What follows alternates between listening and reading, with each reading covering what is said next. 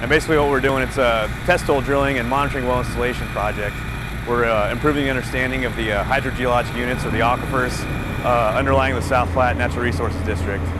So ultimately with this information, they'd be able to design monitoring wells that would allow the South Platte NRD to collect water level data and water quality information, help them enable to make better management decisions with respect to water resources.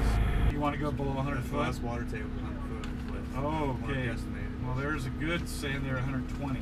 P's not doing much. We're running electric logs so we can tell formation properties at depth, and this enables us to make critical decisions where to set the well depth, and also gives an idea if we're in the Ogallala formation or down below it in bedrock.